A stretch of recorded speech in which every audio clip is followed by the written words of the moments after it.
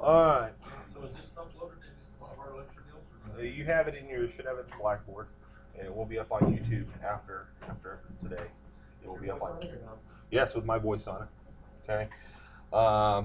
So we're going to talk about hematology. You guys all knew who I am. You all know what I'm about. And as Rodney has already doctored on this lecture, because that's why you don't put things in Dropbox, also known as Big Sexy. Although I've found out that there are more real big sexies out there in the world now. So I'm not the only one, unfortunately. So I'm going to be over here so I can record as well. So everybody can see and hear me, I'm assuming. So I'm doing two things at once here because my recording I did last night did not take. So we got to re-record this lecture. You guys all hear me? What? I'm recording right here into my laptop. I got my laptop up. No, it's not those. So you guys can make your little subtle comments over there. Nobody's going to hear you. Okay. So we're going to talk about anatomy and physiology of hematology, general assessment management, and managing specific patient populations and problems. What is hematology? Say the study of blood and what? And blood and the blood-forming organs. Okay. If you've ever heard of a hematologist is a physician that deals with blood. A hematologist is a physician that typically deals with cancer as well. Because hematology and oncology go hand in hand. So the study of blood and blood-forming organs include the study of blood disorders. We've got disorders with the red blood cells. Give me an example of a red blood cell disorder. Anemia. Give me an example of a white blood cell disorder. Okay, what type of cancer? There you go, leukemia. All right. Platelet disorders. Thrombocytopenia, maybe. Okay. Coagulation problems. Hemophilia. All right, we're going to talk about all of those. We can go through these. Okay. So the anatomy and physiology and pathophysiology, the components of blood. We've got blood, bone marrow, liver, spleen, and kidneys. All of these have an essential and important function to blood and blood formation and the actual use of the blood. Obviously, the blood is blood. And what are the components of blood? Give me some examples of some components. Plasma, hemoglobin that's attached to the red blood cells. Okay. White blood cells, thrombocytes or platelets.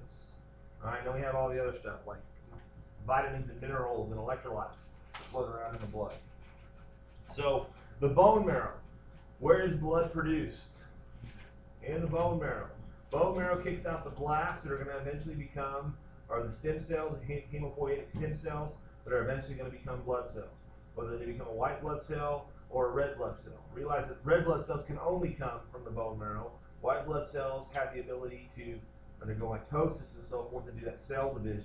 Because they have a nucleus. Red blood cells don't have a nucleus. Because when a red blood cell matures, what does it do? It kicks that nucleus out to make room for hemoglobin.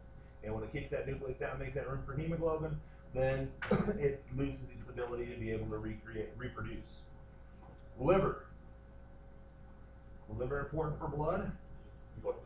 It filters, right? And also most of your clotting factors come from the liver. The liver is where those clotting factors come from. The spleen. What is the spleen? Well, it's kind of like a reservoir. It's kind of a storage tank. Think of it like a tank battery for blood. Right? It's got all the cells and all the components there. Now the body, remember, is very, very good about recycling itself. It doesn't like to waste things. So when these red blood cells die off and their lifespan's over with, they're going to go back. It's kind of like a chop shop. It's going to take out the hemoglobin. It's going to set those protein molecules aside. It's going to take the iron, set that iron aside, and those other components, so that way it can recreate and rebuild new little red blood cells and new cells. Okay? Can you live without your spleen? Yes. Yes. What will take over if your spleen goes? Your liver. Your liver will take over its function. That's storage. Because the liver does some storage of red blood cells or blood cells as well. The kidneys. How the heck are the kidneys involved with blood? They filter everything. All blood goes to the kidneys to be filtered. Get all rid of the crap that we don't need. Got too much sodium, let's get rid of it. Got too many other electrolytes, let's get rid of them. What else?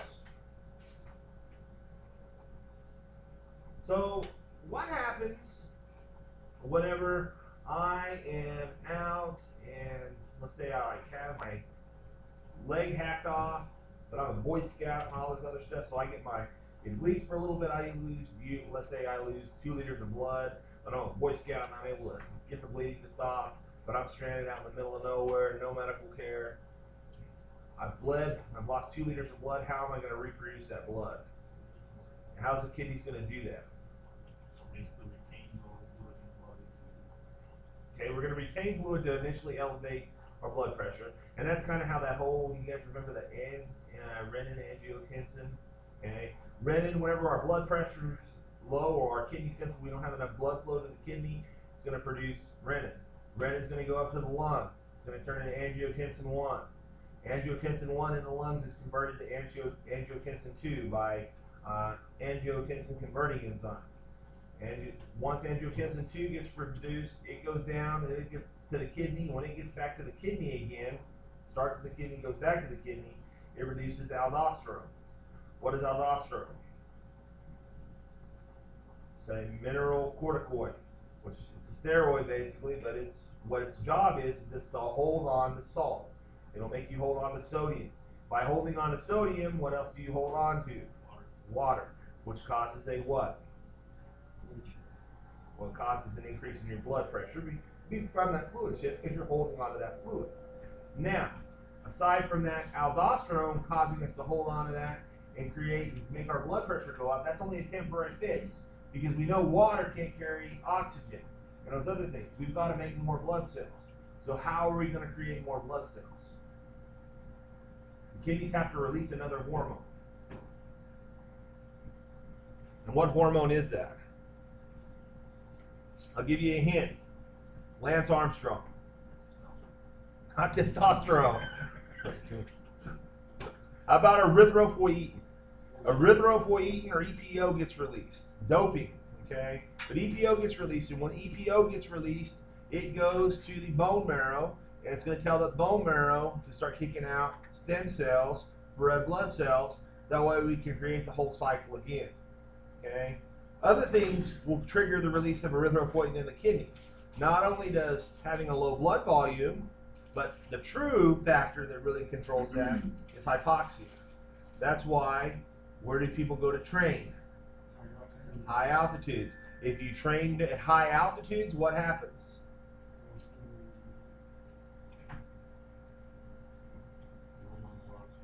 Well, you're not getting as much saturation, so if you're not getting enough saturation, what happens?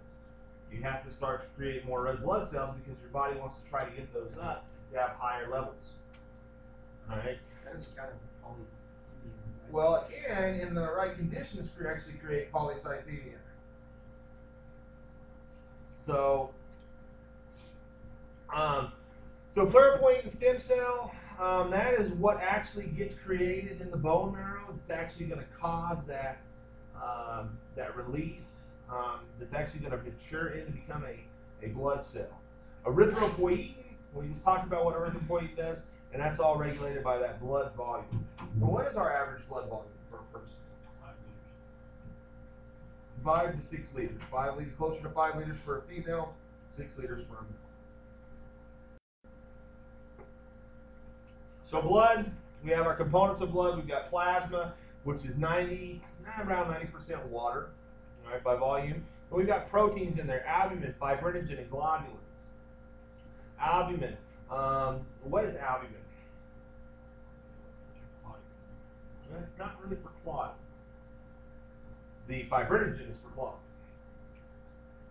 Albumin is a large molecule, and I will tell you what albumin truly controls in our blood is albumin controls our osmolality.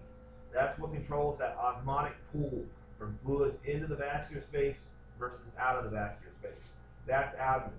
That's why when you have patients that are laid up in the ICU 2 or 3 weeks after the fact, and they're like on their deathbed, most of the time you have to give them albumin to try to retain that so they don't third space all their fluids. pull some of that edema off. Fibrinogen, clotting factor. Fibrinogen is what ties everything together and creates that webbing, basically, that's going to fix things. And our globulins, well, globulin, that in and of itself should explain to you what it is. Not a goblin, but a globulin. If you think about the word glob, what is glob? Just glue. Okay, and that's what they are. They're just a protein. All right, and that's why hemoglobin is a globulin. All right, it just sits there. And that, if you ever had like an electron microscope and you look at what hemoglobin actually looks like, it looks like a spider web wrapped around a red blood cell. And that's what those globulins are. There's just those different protein structures there that are in that plasma. And then we have about 2 to 3% other stuff. We've got fats in there, carbohydrates. Obviously, we have our electrolytes. We have our gases. What gases dissolved in plasma? What's an important gas that gets dissolved in plasma? Okay, somebody remembered something from the summer. Very good. And then we have our chemical messengers, or our hormones, that are transmitted throughout the blood. So we're talking about some of the specific cells: erythrocytes, leukocytes, lymphocyte, macrophage, monocyte, eosinophil, neutrophil, basophil, and platelet. All right. So, red blood cell, white blood cells, platelet.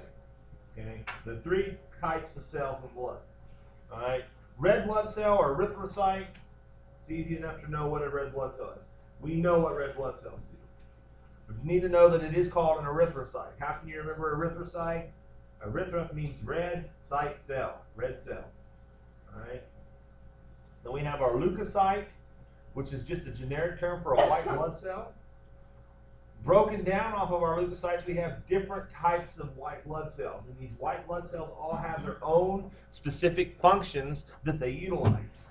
For instance, when we talk about the lymphocyte, well, you've heard of the lymphatic system. You've heard of lymph nodes.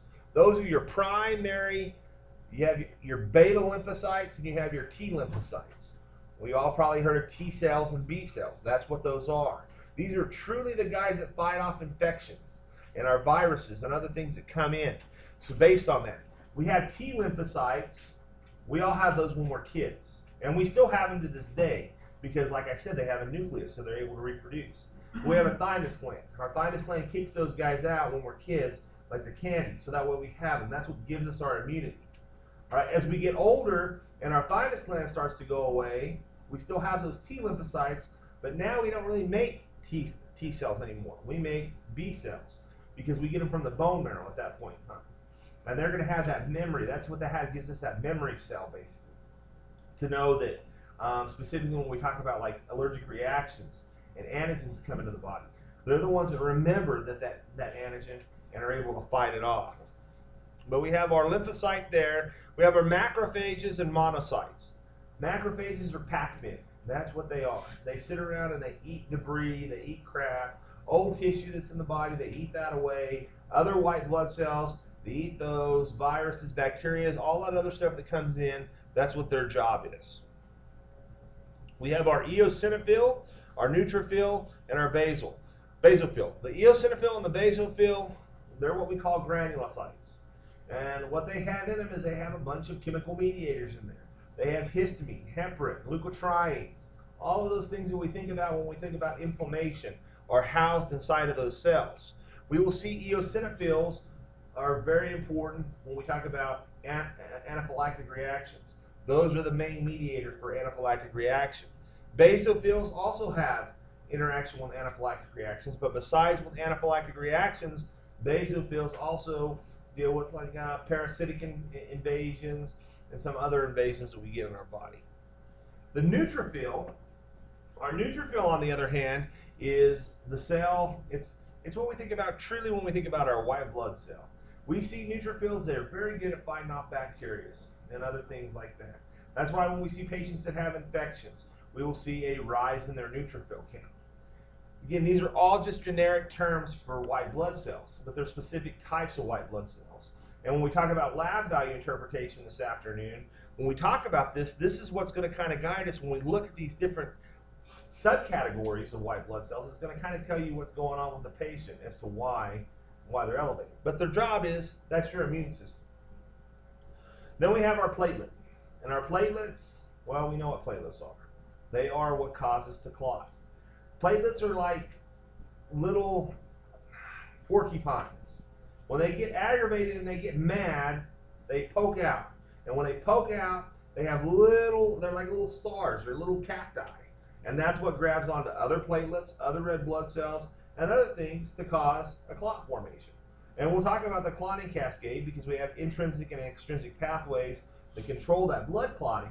But it goes back to how those platelets react and how they activate. And when those platelets actually activate, that's what's going to cause that clotting cascade to take place and that blood clot to form, whether or not the blood clots should be there or not. So red blood cells, as we know, they don't have a nucleus, so they really shouldn't be called cells at all, because they started out as red blood cells, but then they kick those guys out. They're responsible for oxygen transport because they have hemoglobin on them, and hemoglobin attaches, and the amount of hemoglobin or the amount of oxygen that attaches is based on that Bohr effect and 2,3-DPG. What the heck is 2,3-DPG? Let's open up our file cabinet from the summer.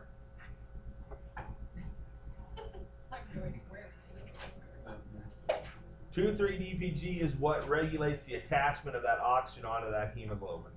All right. The high amounts, it's not gonna attach. We have the right amounts, everything's gonna attach just the way it's supposed to be. And the Bohr effect. What is the Bohr effect? Well, Bohr is pressure, okay? And that's what we're talking about with atmospheric pressure. That's why, is it easier to breathe at sea level or at 11,000 feet? It's easier to breathe at sea level because the pressure is greater. We're at 760 millimeters of mercury of atmospheric pressure. As compared to if we go up in altitude, we may only be at 720, 730 millimeters of mercury worth of pressure. So therefore, we're not going to be able to pressurize or have that oxygen attach onto that hemoglobin like it's supposed to. And that's what that oxygen hemoglobin dissociation curve. Anybody remember what the oxygen hemoglobin dissociation curve is? Acidotic and alkalotic, how long is it on? That has to do with that and how readily available either oxygen attaches or detaches from the red blood cell. Okay. So the red blood cell is the most abundant cell in the body. We have more of them than anything else. The other thing with red blood cells is that's obviously why blood is red, because we have more red blood cells. We have production of them that continues through life and is produced in the bone marrow. One cell, and that's one hematopoietic stem cell, is going to become up last, is going to divide and make 16 red blood cells. So for every stem cell that gets kicked out, we're going to get 16 new ones that come off of there. The lifespan is about 120 days. That's how long they live for. And after that, they die, they go to the spleen, they get chopped back up, and then we're going to make new ones. But we make new ones every day. That's just the way our life cycle and the span of these guys go. We're going to talk about some different types of anemias later on. Like we talked about sickle cell anemia. Well, their average lifespan for a sickle cell is only about 30 days, if even that long. So you can see how that creates problems in our whole blood development. So erythropoiesis, we already talked about that. What triggers the release of more red blood cells? What's that hormone? We talked about it a few minutes ago. EPO. Okay, erythropoietin is what's going to cause the creation of more red blood cells. They die off based on hemolysis. They're going to hemolyze or destroy themselves, and that's when they're going to be broken down and they're going to sequester. In our red blood cells, we have a large number of them that sequester in our liver and in our spleen, specifically in the spleen. They sequester. Just think about sequester like being a jury being sequestered. They're all held there and held there till they're needed. Okay. So when we talk about the laboratory analysis of red blood cells, we have the red blood cell count. That's going to tell us the total number of red blood cells. The hematocrit is the concentration of cells in the blood. So that's meaning compared to, we have 45% red blood cells and 55% plasma, or vice versa. And then the hemoglobin. The hemoglobin is telling us exactly what percentage of that hematocrit is hemoglobin. Everybody with me so far?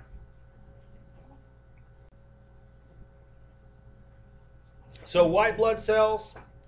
White blood cells are responsible, like I said, for our immune system and our immune response. They do this by margination, phagocytosis, are the two main ways. What is margination?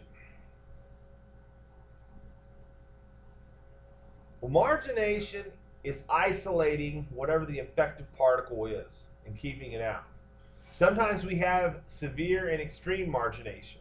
And severe and extreme margination is an abscess, walling that bacteria or that infection off so that way it doesn't interfere and spread. And that's how they do that. And then they're going to basically undergo phagocytosis, which we see here on the bottom picture there, what phagocytosis is. Basically, we have that particle that comes in, reaches its little hand out there, sucks it into the cell, and it's going to destroy it. It's like a little Pac-Man is what it is, running around, eating off all those invading particles. How does it get rid of it once it kills it? That's it. It's going to kill it that way, and then it's going to die. And then another mast cell is going to eat it as it dies, and it's going to be filtered out through the kidneys as they go out. Yeah. So leukopoiesis, erythropoiesis is the creation of red blood cells. Leukopoiesis is the creation of white blood cells. All right. In our different granulocytes, we have the neutrophil, basophil, and eosinophil. Like I said, they're called granulocytes because they're full of granules. This picture, these are mast cells, not really granulocytes, but they still have some granules in them. And you can see these little purple dots that are in these cells.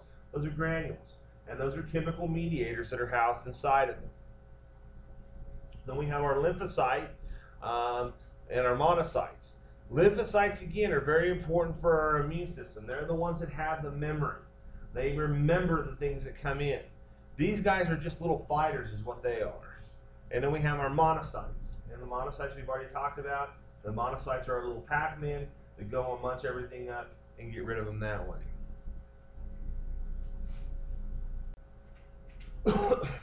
So, immunity, our immunity is based on, like we talked about a few minutes ago, T cells and B cells, or our T lymphocytes or thymus lymphocytes and B bone marrow lymphocytes. The T cells develop cellular immunity, while the B cells produce humoral immunity. What is humoral immunity? Humoral immunity means you develop it. You develop it by exposure and through what you get. Cellular immunity it's already been passed on to you. Okay, your mama gave it to you. All right, it was passed down through the times. That's why whenever you're born, you don't die as soon as you come out. You've got some of your mom's immune system in you. All right, the other you have to develop on your own. Your mom may not have had the strongest immune system. You may have a much stronger immune system than what your parents do. That's based on your B cells or your humoral immunity that you develop. With these, and along with immunity, we have our autoimmune diseases. Examples of autoimmune diseases: rheumatoid arthritis. Myasthenia gravis can be clumped into that category. Lupus. Those are all some of the more common autoimmune diseases that we see. But what does an autoimmune disease mean? The body's attacking itself. Right? The body is destroying itself. For some reason, it views whatever it is as being a foreign, not good entity. For instance, rheumatoid arthritis. What does it view as being a threat? The joints. It views those joints as being bad, so those cells come upon and they attack them and break them down and destroy them. And that's how it works. It's based on the body having some programming glitch and making it attack itself. Alterations in the immune process. Many things will alter our immune process. Being sick, being stressed, being exposed to things, drugs that we take, medications we take, lifestyle effects, sleep patterns. All of those are going to alter our immune process and how that immune system is going to respond to invaders that come in. And we have our inflammatory process. What is the inflammatory process? You get an infection that makes you swell. Okay. Sweat. Sweat. Okay, an inflammatory process is its way of dealing with whatever's foreignly coming in. And it's the complement system. And I want you to think about something. If you cut your hand, what happens when you cut yourself? You start to bleed, right? When you start to bleed, then what do you notice? Your hand starts to swell, right? And it gets red around there. And then you start to get warmth around that area. And the swelling continues, and it may wall off just a little bit. All of that is based on that complement or inflammatory response. What's going on there is the pain is released by prostaglandins that come out of those mast cells. What do the prostaglandins do? Those prostaglandins are what cause pain. Why do we have pain? Leave me alone. Let me heal. It's a true reason why. Okay? The second thing that goes along with that, we get the swelling. Why do we have swelling there?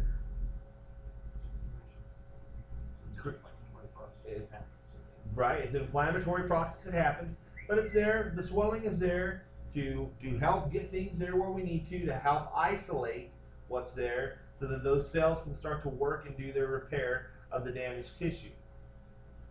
Besides getting that, then we notice we get warmth there. What is the warmth there for? Well, it helps increase the metabolism, which we increase metabolism, we increase healing. The other thing that it does with the heat is it kills anything that's trying to come in. That heat that's right around that area is it's not gonna be normal, ideal conditions. It's not 98.6 degrees. It may be 102, 103 degrees. Why you may think, well, that's not enough to kill anything. You're not right. It's not enough to kill anything necessarily. But a temperature of 102 and 103, do you really want to do a whole lot of stuff when it's 103 degrees? No, and neither does these bacteria or other particles. They're not going to thrive. They may be able to survive, but they're definitely not going to be out running marathons. Okay, and those are all parts of the inflammatory process of what's going on, and the body's trying to protect itself and repair itself, basically. It's inflammation. Now, anybody know how you can suppress the inflammatory response? Ice suppresses it, and something else. Drug, medication. Well, it's an anti-inflammatory, so it suppresses it. And then steroids. Steroids are anti-inflammatories. So if you give a steroid, it's going to reduce that inflammation. But steroids sped up healing processes. Oh, steroids slow down healing processes. That way you would give like corticosteroid, whatever, to somebody who's already sick. That is correct. I'll explain that in a second. Yes. Okay, I have a question. When I was younger, I would always get severe tonsillitis. My swell and almost between my earlobes, so they would put me on steroids to reduce the swelling. That's right. Okay. So that was to make sure that you could breathe. Yeah. Realizing it was going to take longer to get over that infection, but it's the risk with the benefit. And that's the same thing that's the same thing when we talk about, like when you were just asking us, like when we give like steroids to people that are having difficulty breathing. All right, it reduces that inflammation. That's how it works. But if you have somebody that's immunocompromised, immunosuppressed, or already has a severe infection, what you've basically done is you just basically told the immune system to go piss off, and now it's, it is what it is. Okay? Inflammation is still mast cells. Inflammation is based on mast cells and those other chemical mediators as well that are inside those granulocytes. So in the body, bad in the lungs. Mast cells. Well, can be good in the lungs as well. But the point is you've got to subside it to sometimes improve the process. So, like if you just have something on your leg, you don't want, it's not going to really affect your ability to function. It's not going to affect your heart pumping. It's not going to affect your ability to breathe. However, if you have something in your, like in her case, her throat's swelling shut, well, yeah, we're going to suppress that. We're going to suppress the body's ability to fight that off. But if there's no swelling there, she's going to be sick and uncomfortable for a little bit longer, but the swelling's gone and now she can breathe. Same thing if it's in the lungs. Because when we think about like an inflammatory process, like asthma, is the lungs inflamed in an asthma? Yes. It's not bacterially inflamed. It's inflamed based on leukotrienes. Those leukotrienes being released as a chemical mediator. We suppress that, breathing's going to get better. So platelets, we have different categorizations of platelets. We have megakaryocytes, thrombocytopenia, and thrombocytosis. Megakaryocytes are huge, large platelets. They're dysfunctional platelets. They don't really work the way that they're supposed to. Thrombocytopenia, on the other hand, that means we don't have enough platelets. Our platelet levels are low. Which, if our platelet levels are low, it's going to affect our ability to clot, correct? All right. And then thrombocytosis is an overabundance of platelets. Now, thrombocytopenia, if we don't have enough platelets, it's going to affect our ability to clot. But how do the platelets clot? Are they actually forming a real good blood clot, or what do they form? The platelets themselves form a little bubblegum clot, is what they do. It's soft, it's gelatinous, it stops the bleeding. It's not until we actually get our scab that we actually have the complete control of the bleeding. And that's when fibrinogen wraps itself around those platelets and ties it all together.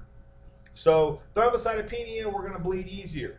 Thrombocytosis, on the other hand, we may excessively clot. That's going to put you at a higher risk of having things like a DVT or anything in those lines.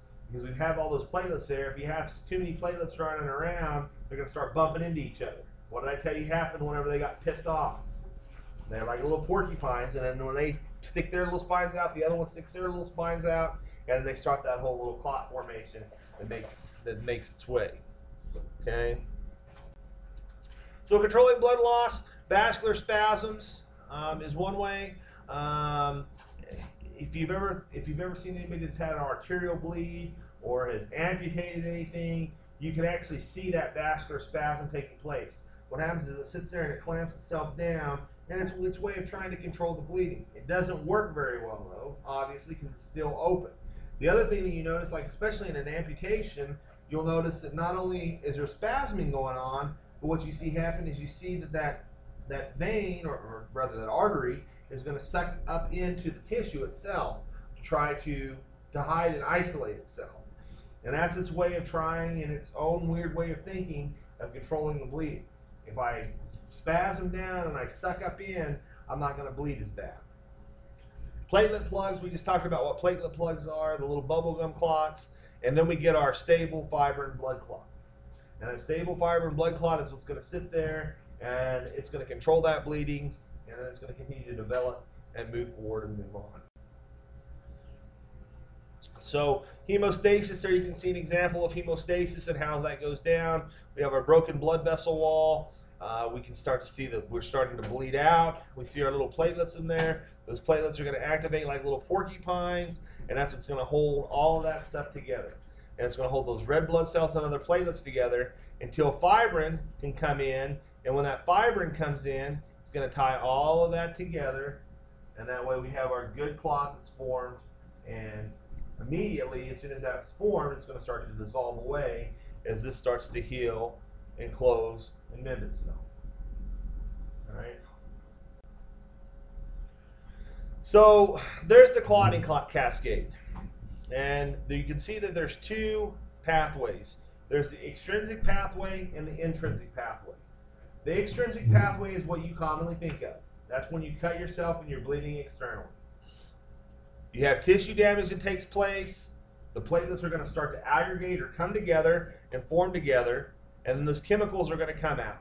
And then we have prothrombin activator, which is going to activate prothrombin, converting it to thrombin.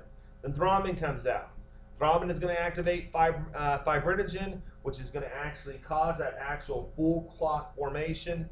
And then fibrinolysis is going to start to take place, and that's managed by plasmin.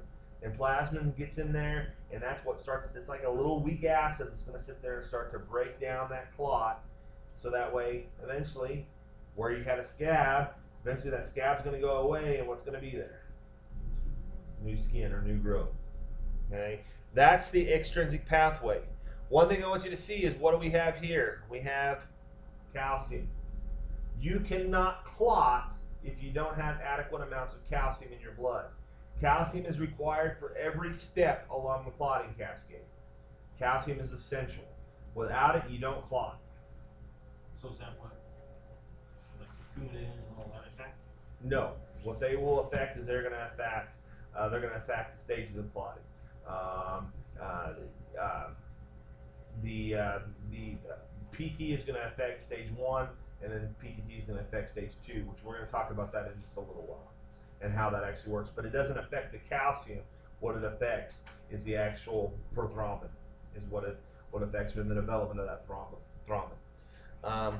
The intrinsic pathway, as we see over here, the platelet damage happens. So that, when we talk about an intrinsic pathway, that's like a DVT. Somebody that's sitting there stagnant, not moving around, they start to get that form.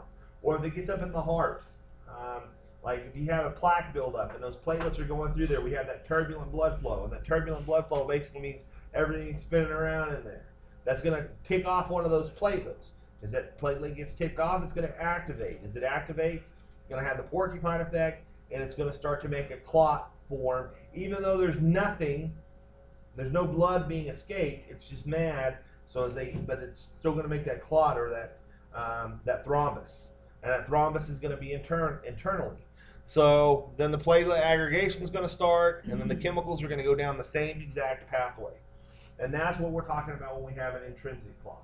So an extrinsic clot means we cut ourselves, we're bleeding, or we're bleeding internally because of something was damaged, and we're trying to plug the hole.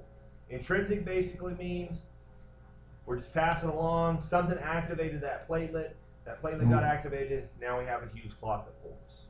That kind of makes sense? So intrinsic not good.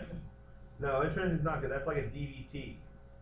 So, or an MI, or a ischemic stroke, or anything in those lines. All right, so now let's talk a little bit about blood products and blood typing.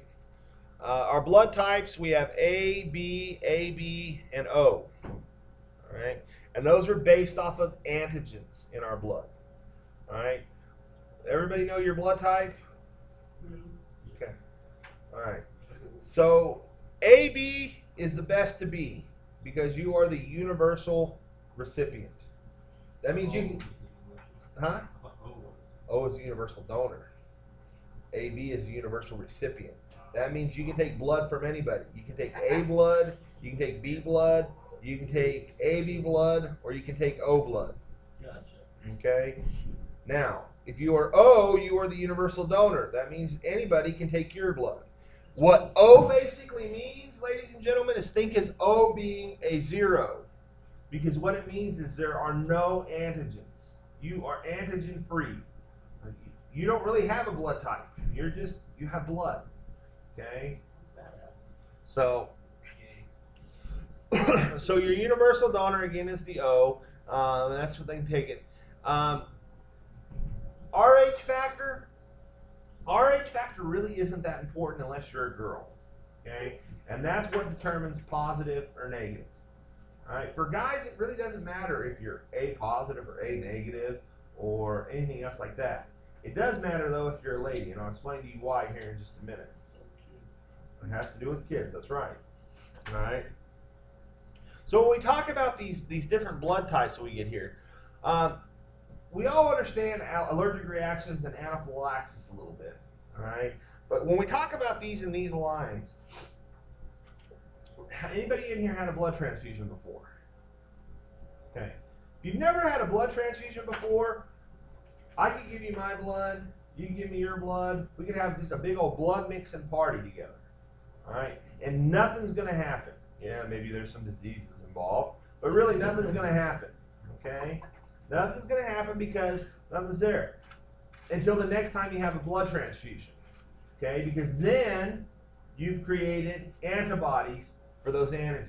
You don't have any antibodies for those antigens right now because your body has never seen them before. So it's all good. If you've ever watched shows like MASH or anything like that, old stories, like the old war stories or old medical shows, they used to just, whenever a soldier or somebody else needed a blood transfusion, they just hooked themselves up to them. Okay, there'd be a direct line coming out of the doctor into the patient. That's how they used to give blood. Because there was no ability to store blood. Most of those people had never had a blood transfusion in their life. So giving them blood, there it goes. It only becomes a problem later after those antibodies are developed. And that's where those antibodies come into play.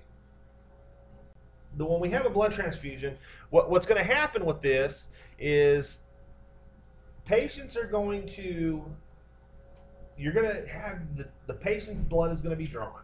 They're going to be determined what kind of blood type that they are, whether they're A, B, or O. That is determined. Then basically you can just get some blood and take it down there once you determine what it is. But what's even better to do is what we call a cross match. And what a cross match basically means is you're going to take the person's blood who's going to get the blood transfusion. You're going to determine what type they are. Then you're going to take the donor blood. You take that donor blood and you make sure that they match up on what blood type they are. Then what you do is you mix them together. And then you watch them under a microscope to make sure that you don't have a little, it's basically like watching celebrity deathmatch under a microscope because you see all the cells. Are they going to react well together? Are they going to play nice in the sandbox? Or are they going to sit there and they're going to try to kill each other? And that's what a cross match is. All of this takes time though. So that's obviously like when we talk about trauma patients or people that need emergency transfusions, what do they get? They get O negative blood. Or if nothing else, if we know that they're A negative, we just say, bring us some A negative blood. All right? That's what we do. But ultimately, if you know that you're going to have a blood transfusion and you got a little time for it, that's what you want to do. You want to do the whole cross match procedure. All right? Now, talking back a little bit about RH factor. RH factor is based off the Rhesus monkey. And you guys all know what a Rhesus monkey is? Little funny looking little monkey guys. All right. What they did is they took back in the 40s, they took blood from a Rhesus monkey, and they basically reacted with it. If the blood reacted with the Rhesus monkey serum, then it was positive. If it didn't react, it was negative. And that's what gives you positive or negative. For guys, it really doesn't matter. For ladies, however, it does. And the reason why it matters for ladies is fetal demise. Okay, the fetus is already looked at as being a parasite. The body wants to destroy it and get rid of it. This just gives it more fuel. Now with the first pregnancy, it doesn't matter. Okay, the first pregnancy, whatever. Okay, so if you're A negative, all right, it's good. If you have a negative baby or even an O negative baby, there's no problem with that. Okay, because it's negative. But let's say you become pregnant and you're A negative and your baby happens to be A positive or O positive or AB positive, whatever. You have that come in there. Well, basically, you now have developed antigens for that. So what's going to happen is the next time you get pregnant, you're going to get what?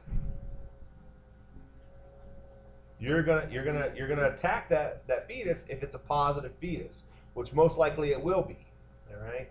So that's why after a woman gives birth, if we know that she's delivered an A positive baby and she's A negative, they're going to give them a RhoGAM shot, and that RhoGAM is basically going to erase all of that memory of that antigen, so that way the next time she's pregnant, it doesn't kill that fetus. But it also becomes a problem and a consideration into the fact of when we give a transfusion to a lady, because we don't want to give A positive blood to an A negative woman, because then she's going to have the positive antibodies of that RH factor that's going to be there and circulating around. Now, even for guys, we still do A negative. If you're A negative, you're going to get A negative blood. But realistically, it's not really going to have much effect on you at all. It's only going to have an effect on the female. Does that make sense? Well, yeah, you just like to be difficult. That's exactly it. Yeah. So we want to give type-specific blood. Now, there are different types of reactions and transfusion reactions. As a paramedic, realize you can administer blood. All right? You're going to take transfers when patients are going to have blood. So you need to understand what a transfusion reaction is. Realize there's lots of different transfusion reactions. There's very mild ones, and there are very hard, they're going to kill you reactions. Okay? There are several things that come into play when we talk about a transfusion reaction. If you went and donated blood and you were kind of sick, you have bacteria and viruses that are in your blood. Okay? They're going to sit there in the blood bank while there's your blood sitting there storing, and it's going to continue to reproduce and regenerate and make a higher concentration. So then when the blood gets transfused, what have we just introduced into the patient? An active infection, all right, that is going to cause an inflammatory response. Okay, that's why temperature is always monitored very closely when we're giving a blood transfusion, for other reasons as well. The other type of transfusion reaction we sometimes see that is very mild is a sodium citrate reaction. Sodium citrate, anybody know what sodium citrate is? If you've ever drawn a blue top tube, you notice that there's a bunch of liquid at the bottom of a blue top blood tube. That's sodium citrate. It's a preservative, and it also keeps blood from clotting. Sodium citrate is what's used whenever you donate blood. That's what the preservative in the blood is. All right. Sodium citrate causes a little bit of a reaction to some patients. What it'll do is it causes the back of the throat to get cold. It'll cause their temperature to fluctuate just a little bit, and they'll kind of get a lightheaded feeling. A very benign effect, but it's uncomfortable to the patient when it first happens. Then we have what we talk about with a real reaction, which is a hemolytic reaction. And a hemolytic reaction is exactly what it sounds like, hemolysis. Basically, it's the little war going on inside there that I talked about we were looking at under the microscope. Instead of being in the microscope now, it's in the body. And basically, those cells are killing each other, and they're destroying each other. The antigens are sitting there, and the antibodies are attacking. So what you see with a hemolytic reaction is you see facial flushing, hyperventilation, tachycardia. They'll have hives, chest pain, wheezing, fever, chills, and cyanosis. They're having an anaphylactic reaction is what they're having. It's anaphylaxis. So your treatment is stop the transfusion, change all IV tubing, and initiate IV therapy with normal saline or LR. Give them some furosemide to flush it out of their system and get it out. Consider dopamine for blood pressure support, and give them some Benadryl. And you can give them some Tylenol for the fever. That's how you deal with a transfusion reaction. All right. Your first and foremost thing, whenever you give blood, how many of you have given blood before? Okay. When you're giving blood, there's things that you do. Obviously, you check the wristbands. You make sure that the wristbands match up to the bag. You make sure everything matches up. You verify your patient. All right. The next thing that you're going to do is you're going to take your baseline vital signs. And baseline vital signs are what you're going to write. And you're going to take vital signs every 15 minutes on the dot, no questions asked. And that includes blood pressure, pulse, respirations, and a temperature. If you see any fluctuation in their vital signs whatsoever, obviously you're probably going to see their blood pressure start to go up. But if you start to see them becoming tachycardic, or specifically the first thing that you typically will see is a fever. If you see any of that, if you can see their temperature spike up by 0.2 or 0.3 degrees, you probably need to consider stopping the transfusion and figuring out what's going on. Because that's what your first warning sign is going to be to a transfusion reaction. All right? Transfusion reactions kill people. All right? It's not like, oh, I'm kind of sick.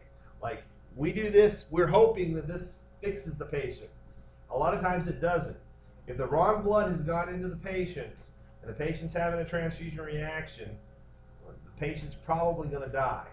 So that's why we take so many steps. That's why we don't really initiate blood on our own in EMS. It's truly a risky and dramatic business. Like there are lots of hospitals that, you know, obviously the nurse is going to initiate the blood, but there's nobody but the actual lab people themselves that will come draw for the transfusion, like come draw for the cross match. They won't trust a lab tech drawing the blood or even the nurse drawing the blood. That's how serious of a thing this is. Lots of things out there that we can do in medicine to kill people. This is one of them. And being careless is the biggest way.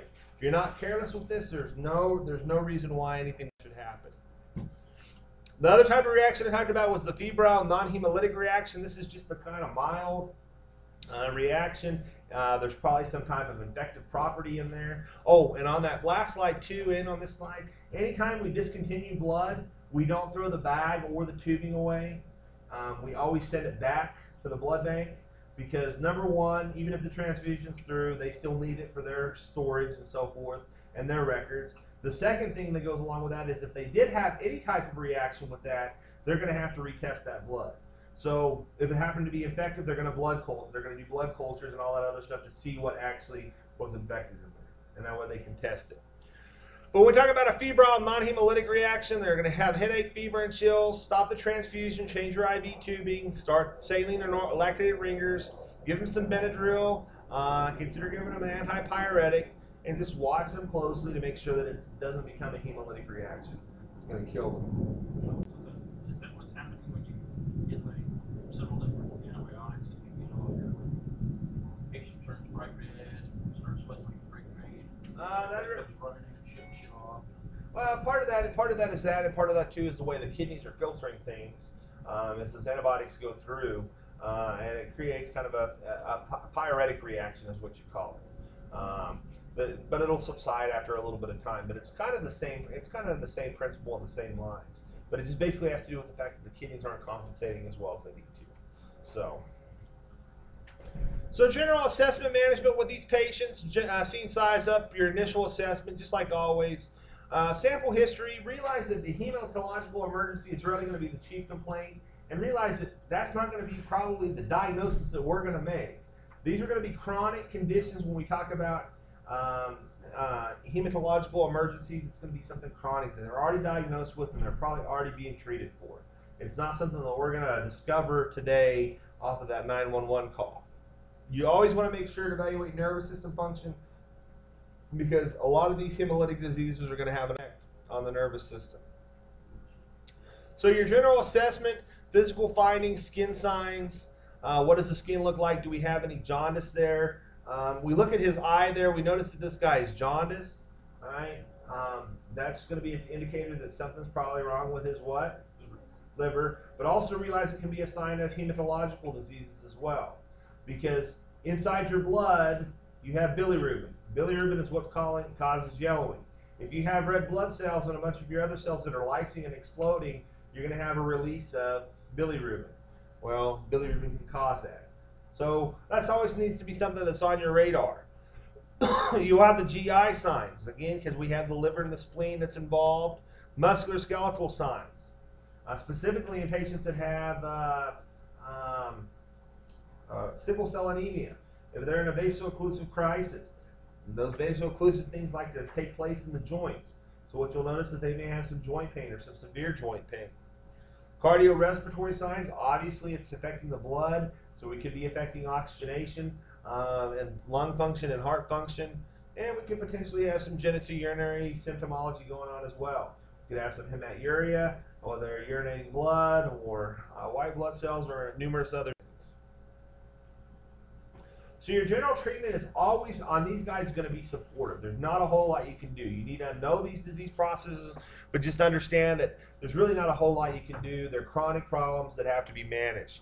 But high flow oxygen and assist ventilation is needed, and consider giving them volume replacement. Because again, if it's affecting their blood, odds are they're probably going to need some volume. So give them some normal saline and some LR.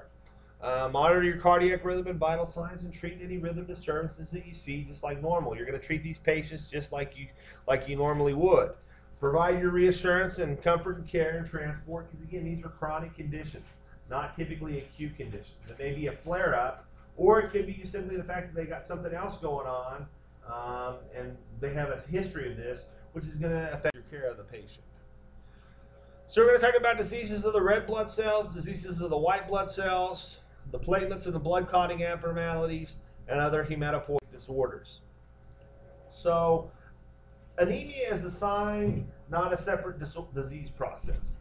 And I want you to remember that. Signs and symptoms may not be present until the body is stressed out.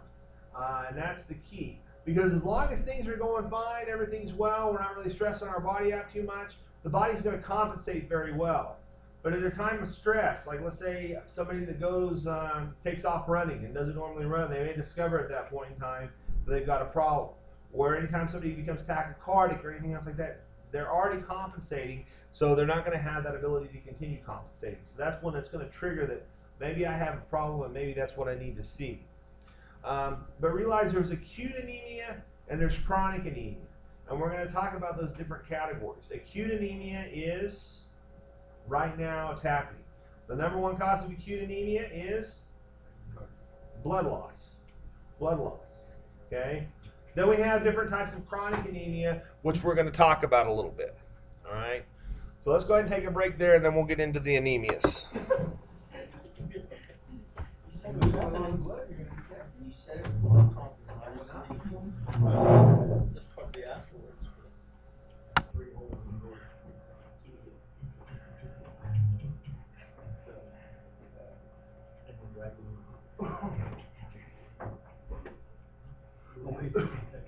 Right.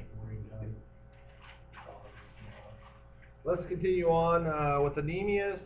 Like I said, anemia is a sign, not a separate disease process. There are different categories of anemia, and the process itself is what actually causes that. So, the most common cause of anemia is what we call an iron deficiency anemia. Because again, if we don't have the iron, we don't have the ability to have the hemoglobin, so therefore we're not going to have the ability to carry oxygen. And that's what anemia's primary problem is. We don't have the number of red blood cells or the hemoglobin to carry the oxygen around, so what are we making our patient become? Hypoxic. Okay? They are in a state of inadequate tissue perfusion, which is also known as shock. They're chronically in shock, for lack of a better term, because they don't have that. So excessive loss of iron can come from two different sources. It can either be from bleeding. So how are we going to fix that? Stop the bleeding and then replace the fluid. Or from malabsorption. How can we fix malabsorption? LRs, D50. It's going to fix malabsorption? How about just iron supplementation? Give them some extra iron pills, a little iron in their diet. All right. Oh, I thought you mean like emergency. So that's nothing, yeah, that's not emergency, that's a long. It's going to be a long term. If it's from malabsorption, yeah, it's going to be a chronic condition they're going to have to fix. Now, if it's from bleeding, obviously, we're gonna stop the bleeding, give them fluid replacement to hold them over until they can get a blood transfusion, and they can get their red blood cells back up to the normal range where they need it to be. But for malabsorption, there's not really a whole lot we can do acutely because, again, that's going to be a chronic problem, and they're going to have dietary changes and supplementation to actually make sure that they're getting the amount of iron that they need. So then we have our megoblastic anemias, which are B12 deficiency, folate deficiency. Megoblastic anemias, think about it like that, they're huge cells. That means these cells are too large to be functional. And we talk about a little bit later on in lab value interpretation, that's where like we look at RDWs and so forth in terms of the red blood cell size. That's what that's related to. You'll see that these cells are larger. They're too large to be functional. B12 deficiency is exactly that, not getting enough B12. If they don't get enough B12, they're not going the red blood cells are not going to be healthy enough to sustain and hold on to that hemoglobin. Well, go ahead. B12 shots. Same thing. Yeah, same thing. Why does that help with weight loss? Because B12 does multiple things, but it increases your metabolism and your metabolic drive, and it increases your ability to oxygenate. Makes your red blood cells healthier. B12 makes your red blood cells healthier. Folate, having a deficiency in folate, specifically folic acid, also affects the ability to carry oxygen and for your red blood cells to have the function that they need. So those are two, again, they're chronic problems. They're not acute. There's nothing you're going to do to fix them. They are just simply going to have to get those things fixed by regulating their diet and by supplementation. It could be related to poor absorption. Poor absorption in their body, their GI tract just is not able to absorb these things, or again, they're just not getting enough in their diet. So again, the only way to fix it is to give them some supplementation. Anemia of chronic diseases causes renal failure, will cause anemia. How do you think renal failure would cause anemia? Kidneys are filtering too much out. Well, remember kidneys produce EPO, right? Erythropoietin. They're not. If the kidneys are failing, they're not going to be producing erythropoietin. So therefore, they're not, and everything's not getting filtered through there. So they're going to lose their red blood cells. Basically, they're not going to be picking up enough of them off. Infections. Some of our infections will actually affect the production of red blood cells. And also think about, too, if the bone marrows have to kick out a whole bunch of hematopoietic stem cells for white blood cells, they're really going to be taking the time and the concentrated effort to produce the ones for red blood cells. There's going to be that trade-off somewhere. Malignancies obviously can affect and attack those red blood cells and destroy them, making us have a shorter number, and sometimes we lose them faster than we can reproduce them. So an RA, or rheumatoid arthritis, also will destroy red blood cells, because RA, as it develops and continues to go on, not only does it affect the joints, but it also will lead into what we call a vascularitis, or an inflammation of the vascular system, which will also destroy those red blood cells. So a lot of times the anemia is based on their inability to recycle iron. That iron's there, but they just don't have the ability to recycle it and use it, so it's all eliminated. So when it comes time to build it up, there's none there. Like in kidney failure, erythropoiesis is slow because we don't have the kidneys producing EPO to tell our bone marrow to kick out more red blood cells. Cytokines, or chemical mediators out of our white blood cells, these are part of our natural immune system, are sometimes released, and they will slow down or completely halt erythropoiesis. What are you going to do for these kind of patients? Nothing. Support their symptoms. What do all of these patients that have anemia need? Blood. Blood. In the absence of not being able to give them blood, what do we give them? Fluid. Okay, what if their blood pressure's fine? Oxygen. They need oxygen because they don't have enough buses to carry the oxygen around, so we want to make sure that the buses that they do have are fully loaded to get that oxygen delivered to the places where it needs to go. Alright? With like rheumatoid arthritis patients, how come they don't just give them a shot of The renal failure patients, you mean? Well, both. Yeah, they do actually. They do sometimes give them EPO. Yeah, but again, it's only going to last as long as they have to have another shot. So many times that's why we don't run on them to always be anemic, because, and they'll give them iron and other supplementations. Patients that are well cared for and have the supplementation that they need are not going to have problems. It's going to be the patients that aren't getting the supplementation that they need that are going to have those issues. So hemolytic anemia are just when you think things can't get any worse. We have an enzyme defect with G6PD, all right, which we talked about that, which has to do with our ability for oxygen to attach onto cells. And basically when the patient gets stressed out, it's going to cause that cell to lyse. So basically that cell explodes. So basically in times of stress, these patients that have hemolytic anemia, their red blood cells will just basically explode, and then they lose them. And they're usually not creating them fast enough to correct them. And the other side effect of hemolysis is like what we already talked about. Not only are we hemolyzing and losing the ability to carry oxygen, all of those contents inside that cell are being released, which up to includes bilirubin.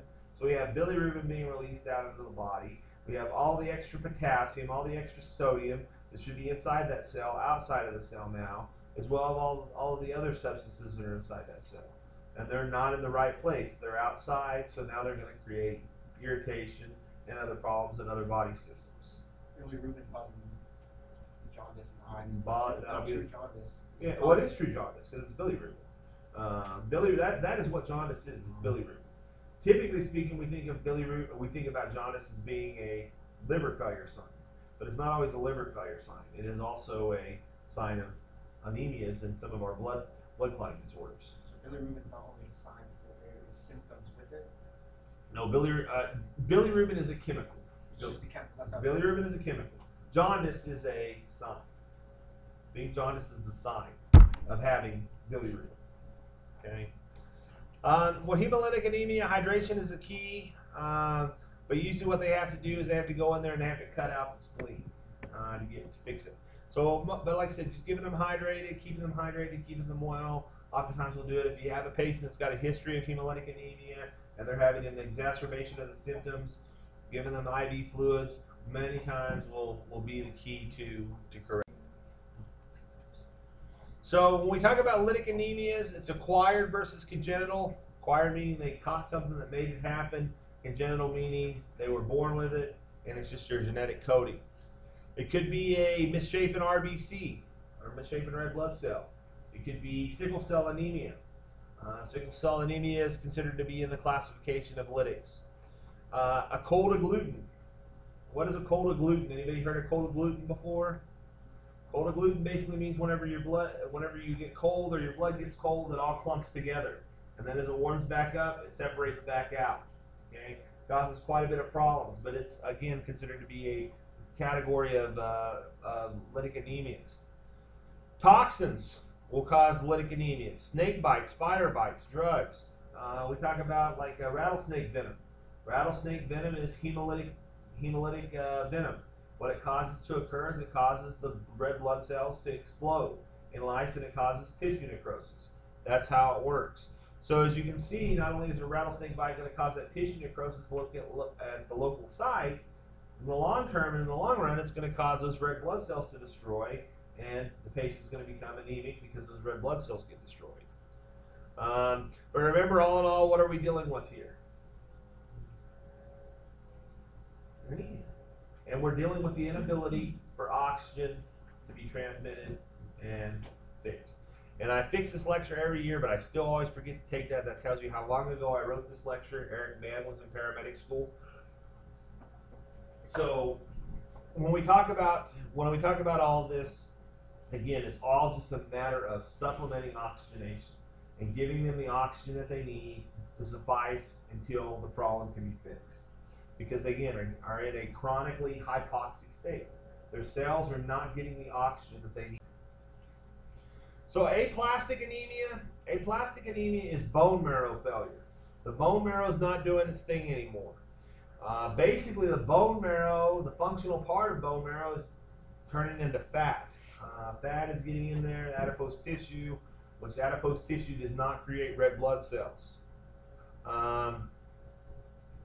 Not real sure on what causes it. Many times it can be based on drugs. It can be congenital. Some viruses and chemical exposures will also cause the body to become or start to develop aplastic anemia. Supportive care is going to be the key, and they're going to need blood transfusions. And they're going to need blood transfusions on a regular basis, probably for the rest of their life. They'll be showing up once a week or twice a week to the same day surgery center to get a blood transfusion and riding it out until the end of time. So here we can see some different types of anemias just on this table here. We can see the inadequate production of red blood cells is based on aplastic, iron deficiency, pernicious anemia or B12 deficiency, and sickle cell. Increased red blood cell destruction, hemolytic, the body destroys red blood cells, or blood loss or dilution, chronic disease due to hemorrhaging. Another thing I'm going to touch on really quick is sickle cell anemia. What is sickle cell anemia? Misshapen red blood cells, they look like little sickles. It affects African Americans and those of Mediterranean descent.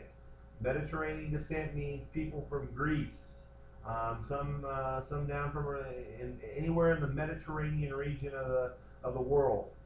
Realize that sickle cell anemia was designed to be a protective mechanism for patients to keep them from getting malaria. The body, that's a mutation that happened and developed. Basically, patients that have the sickle cell trait don't get malaria. Instead, they get sickle cell anemia. It's one of those crossover, trade one bad for another bad. When we talk about patients that have sickle cell, we don't see it real commonly around here because we don't have the population that suffer from that, but you will see it from time to time. What you're going to see is there's lots of different problems that come along with, whether it be a vaso-occlusive crisis or chronic pain, splenomegaly, or having a large spleen. Because what happens is those cells are misshapen. Not only are those cells misshapen, those cells don't carry oxygen. They don't have the right hemoglobin on them.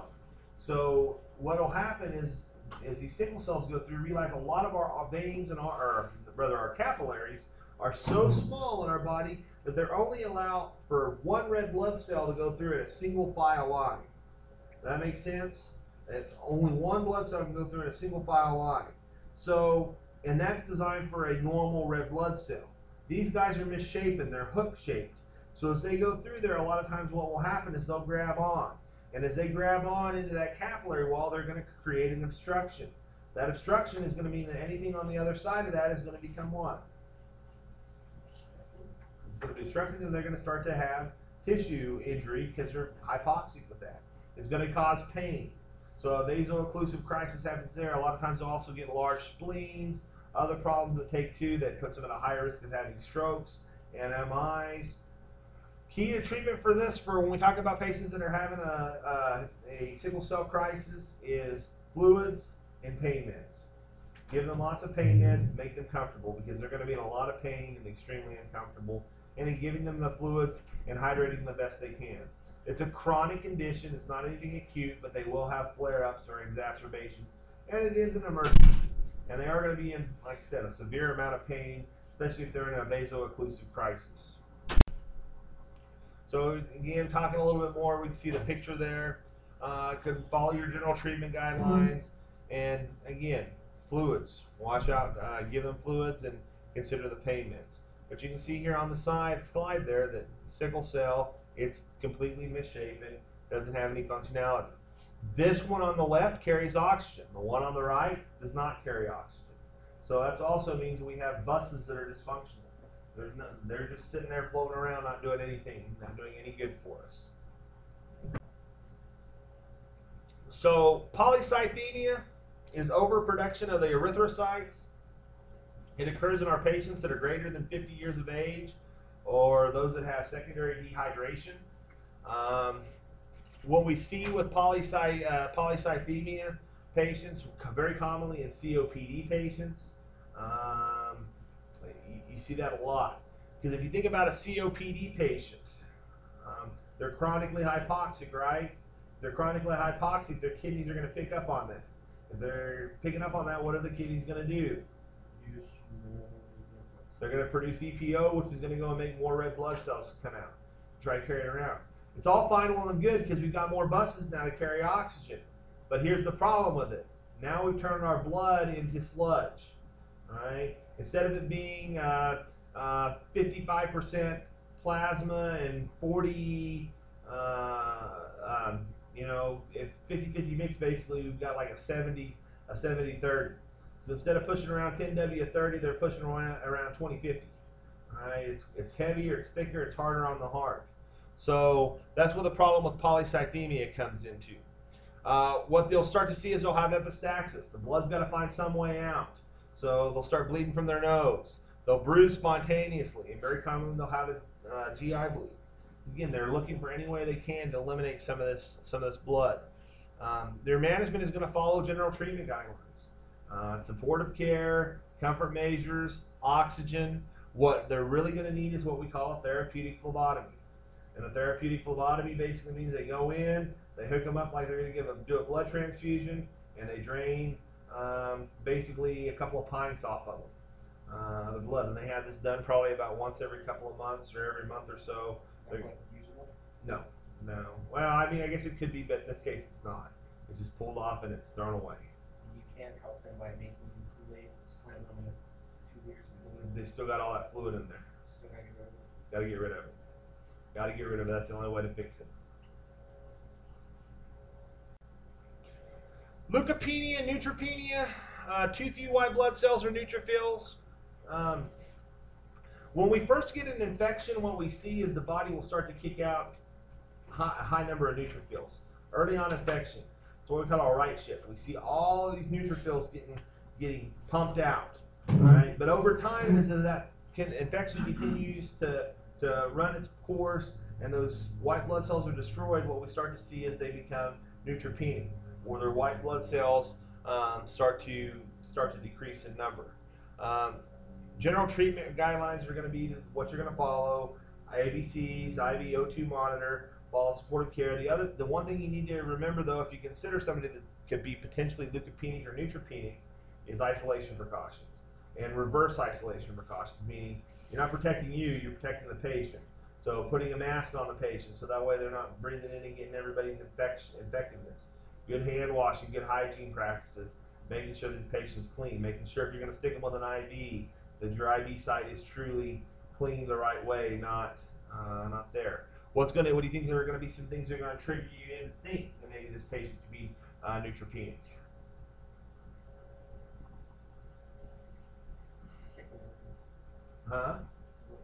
They look sick, okay? Look sick in history. You know, if they've got a history of cancer, they have a history of infections, or anything like that, you may want to be considered the fact that they very well potentially could be neutropenic. Leukocytosis is an increase in the number of circulating white blood cells. It's, again, usually due to infection. The problem is we get a leukomoid reaction, and a leukomoid reaction basically means an over-exaggerated immune response. Fever, fever, chills, kind of some of those same regard of what you were talking about with the slamming on antibiotics, all the different antibiotics and things that you see. And again, it has to do with the kidneys not being able to process and get the stuff out as quickly as it probably should. Leukemia. Leukemia, of course, is cancer of the hemopoietic cells. So there are different classifications of leukemia. Some leukemias are curable and treatable, while other leukemias are going to run their course and cause death. Chronic myelogenous leukemia, or CML, is a chromosome abnormality, and while acute myelogenous leukemia is a stem cell gone crazy. AML is not that bad because it's a stem cell. We isolate that stem cell, get rid of it, things will get better. We talk about chronic myelogenous leukemia. It's a chromosome abnormality. The body's going to continue to do this for the rest of its life. Okay. So their initial presentation for leukemia, they're going to be acutely ill. They're going to be fatigued, they're tired, febrile. They'll probably have some anemia that goes along with, and very weak. Now, oftentimes when we find it is when they have secondary infection, because they're going to have to draw blood and look at other things like that. Because leukemia in and of itself, when it first presents, you just think you're tired. It's not one of those things that, oh, I'm dying, the world's coming to an end. Sometimes they will have some bone pain and other things that go along with, but again, for the most part, it's just the weakness and lethargy. So follow your general treatment guidelines, IVO2 monitor, supportive care, and isolate them. You want to use isolation techniques to limit the risk of the infection. That's one of the most important things that you can possibly do. Because you don't want anything to make because their immune system is crashed. And something as simple as a common cold, if they're truly in a leukemia state, can actually kill them. Lymphomas, cancer of the lymphatic system. So we have a cancer of a lymph node or the complete lymph system. What we'll see is swelling of the lymph nodes. You'll notice that they'll be swollen. A lot of times they'll be hard to the touch. Sometimes they're painful, sometimes they're not. And that's usually one of the key signs of a lymphoma. Because if we're sick and we got an inflamed lymph node, it's usually painful. With lymphomas, a lot of times they're typically not. They can be painful, but usually they're just large and swollen. They'll have the fever. Night sweats is very common, anorexia, weight loss, fatigue, and itchy skin. So follow your general treatment guidelines on that. Again, IVO2 monitor, supportive care, consider pain meds if they are uncomfortable or in pain, and utilize your isolation techniques. You want to limit the risk of that infection as best as you possibly can. So, talking about the different types of lymphoma, there's Hodgkin's lymphoma and there's non-Hodgkin's lymphoma. Non-Hodgkin's lymphoma originates in the lymphoid cells, or the lymph cells. Usually it's a single lymph node, but it can be global, meaning it affects multiple lymph nodes. Medical history, if they've got any other chronic problems or any other health problems, it's only going to make them worse because, again, they don't have the immunity or the inflammatory ability to respond to this and take care of it. It is a cancer, so it's supportive care primarily. Make them comfortable. If they're nauseated, give them something for nausea. If they're give them fluid, give them oxygen, give them pain meds if they need it. Again, it's something supportive, nothing you're going to fix. It's going to be chemo and radiation therapy that they're going to have to undergo and do. Hodgkin's disease, cancer of the lymphatic system. They will have Reed-Sternberg cells. That's the hallmark thing. If you're doing a blood test on them, you'll see those cells inside of their differential. It is very similar to non-Hodgkin's lymphoma. But usually these patients do better with Hodgkin's disease than they do with non-Hodgkin's lymphoma. So supportive care is going to be your key, and they're going to have to undergo lots of chemo. Again, many times they can get this to go into remission, and the patient will do okay as long as it hasn't metastasized to other body systems. As long as it's still isolated to the lymphatic system, they usually do okay. So multiple myeloma, no, it's not a whole bunch of German grandmas together. It is a malignant plasma cell which creates excessive immunoglobulins. With these excessive immunoglobulins, we have an over-exaggerated immune system, and we're going to have an over-exaggerated immune response. It's going to crowd the bone marrow out because these plasma cells are just going to sit there and they're going to crowd out that bone marrow, which is going to make it very difficult to produce any more red blood cells and white blood cells. Cancer doesn't usually have a very good prognosis, but supportive care, IVO2 monitor, treat their nausea symptoms, treat their pain with some analgesics, and things should be good. When we talk about platelets, we have thrombocytes, thrombocytosis, and thrombocytopenia. Thrombocytosis is an abnormal increase in the number of platelets, while thrombocytopenia is an abnormal decrease in the number of platelets. Both of these are going to get into chronic problems. Typically, thrombocytosis, again, you'll see that a lot of times. Something's going to activate and over-exaggerate the production of platelets. Thrombocytopenia, they could have bled out, lost their platelets that way. They could have an infection that's affecting that. Infections such as Ehrlichia. Ehrlichia not only affects white blood cells, but it also destroys the platelets. You don't see Ehrlichia very commonly, but Ehrlichia is out there in the environment. Again, provide supportive care, follow your general treatment guidelines, because again, that's all you can really do. Either they got too many platelets or not enough. Keep them from bleeding. That's the big thing. So, hemophilia. Hemophilia is deficiency or absence of the blood clotting factor, specifically factor VIII. We have factor VIII and factor IX. Factor VIII is hemophilia A. Factor IX is hemophilia B. Guys are at higher risk for hemophilia. About 1 in 10,000 men have hemophilia. Women can get hemophilia, but it's extremely, extremely rare. The thing about women is you guys are the carrier. You guys carry it and pass it on to your offspring. So that's how hemophilia works out. So again, it is a sex-linked inherited disorder, and it's carried on the X chromosome. But again, you got to usually have the Y in there to really make it work and activate it. Hemophilia A, hemophilia B, really no differentiation in the two. In the way we see it, the way hemophilia A and B are going to be treated is going to be based on that, on what clotting factor they need to give them. Because obviously, if it's hemophilia A, they're deficient in clotting factor 8, and if they have hemophilia B, it's a deficiency in clotting factor 9. What you'll see with this is numerous bruises, deep muscle bleeding, joint bleeding. I can tell you if they have hemophilia, they were probably diagnosed with it a long, long time ago. They've probably known it. It's not something we're going to diagnose in the field as being a new problem. And most patients do not develop hemophilia overnight. They were born with it and have known they've had it since birth. So our biggest concern when we talk about hemophilia is what? Clotting. Like if they have trauma, how hard is it going to be for us to make the clotting stop? And that's going to be one of the big keys that we're going to have to look at with this.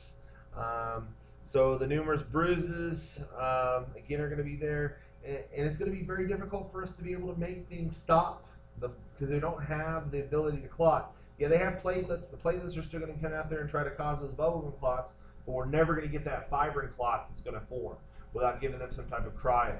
So you can sit there and you can hold pressure till you're blue in the face, but it's still going to bleed, and it's not going to stop. Do I now? I had someone that was cauterized. Stop the bleeding. Yeah, I mean, that will, cauterizing will stop I mean, the not bleeding. that's paramedic. Yeah, but it'll seal it, is what it'll do. That's what cauterization does. Basically seals it and forms that tissue to come together.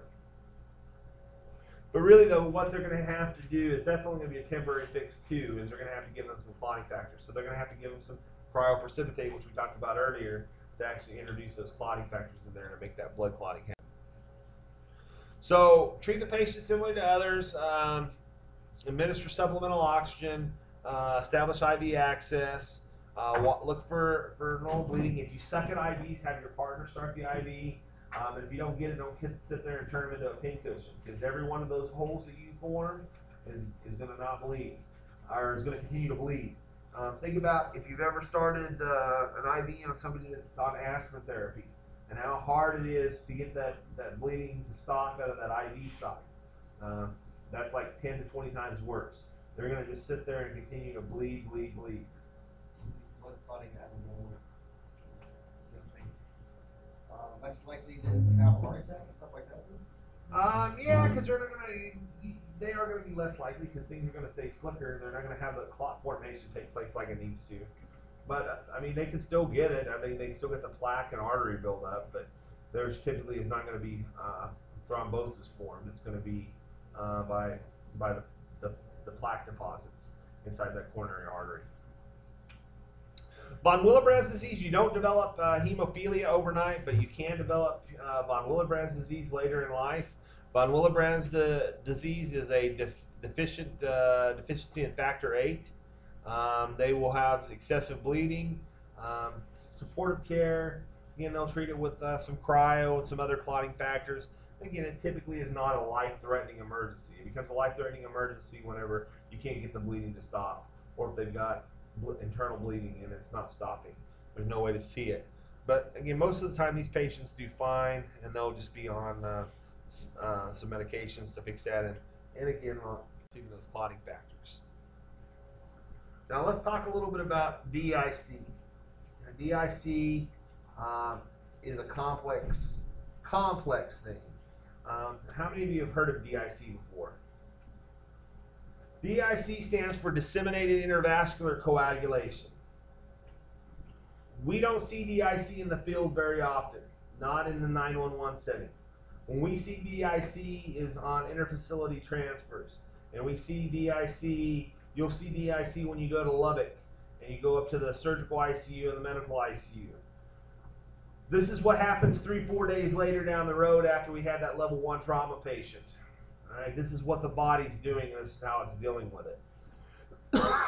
To sum up what DIC is you're clotting where you shouldn't be clotting, and you're bleeding where you shouldn't be bleeding. So you've got clots forming in your deep circulation that are sitting there and spontaneously forming. But what we talk about inside of the, when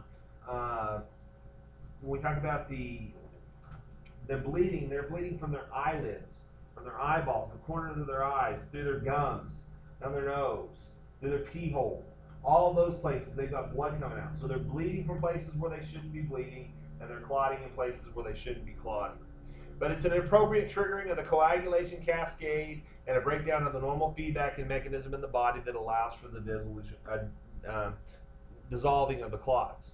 It is the oldest hypercoagulable state known to medicine. It's been around since Hippocrates' days. He talked about it. But again, it's been around for a very, very long time. It's evil stuff. So instead of getting a localized response, we get all these mediators for clotting that are released into the circulation that cause clotting all over the place. So we got clots forming in our femoral artery. We got clots forming down in our calf. We got clots forming in our arms, in our aorta. All of these places we have these big clots that are just sitting there forming. So we have all this thrombi, and they consume all of these factors, these clotting factors, to develop these clots in there, which basically means when it comes time when we start bleeding from other places, we don't have the clotting factors there to make that blood clot take place. Well, along with creating all these fibrin clots that are deep in the circulation, the body's natural response to that is to produce, fibrinolytics, okay, our natural fibrinolytics. So we have plasmin and plasminogen that gets released inside the body, which are there to dissolve the clot, which also means that we thin everything out and make us bleed even more. So it's kind of a double-edged sword there. So DIC starts by the injured cell or endothelium activating the intrinsic clotting pathway when we talked about something inside. The major thrombosis in the capillaries and deep veins deplete the factors. The stimulated fibrinolysis releases FDP, which is fibrinogen degradation products. So when we start to release that FDP, or fibrinogen degradation product, it triggers the more release of plasmin, as well as a further formation and dissolving of those clots. So we start to have AV shunting, which is going to cause the blood to become stagnant. And as blood sits there and becomes stagnant, what's going to happen? It's going to clot more, and it's going to become acidotic because there's no gas exchange taking place. It's all sitting there. And this cycle continues to go around and around and around until it gets fixed or the patient dies. And a lot of times the mortality rate on this is about 70 to 80%. So if you actually get the DIC, you're probably going to rough road to hoe. So treatment methodology for DIC, there's a lot of experimental medications out there. The injection of what they have found is the injection of cortisol actually helps with this, but really there's not much you can really do other than just ride the wave. Try to keep them from bleeding out from the spots where they don't need to be bleeding out from, but at the same time you want to try to dissolve those clots and get those clots to break down as best as you can. DIC will only be secondary to trauma. Not only, no, there's other things that'll happen too. Other medical conditions, chronic medical conditions will also induce DIC. Okay, so it's the most common though? Maybe. Yeah, trauma is the most common thing that you're going to see that's going to induce this. But any type of criticality or shock is going to induce potentially DIC. When it's releasing so much fiber, Fibrinogen? Yeah, you start to bleed. Oh, fibrinolytics. Yeah, you start to bleed out from your eyeballs and basically anywhere because there's no ability for it to clot. It just starts seeping out and looking for ways out. To do that originally to break down the clots from Correct. Whatever. That is correct. It's trying to break down the clots, and in that meantime, it's trying to break down the clots, start to get those other things that start to ensue and settle themselves in.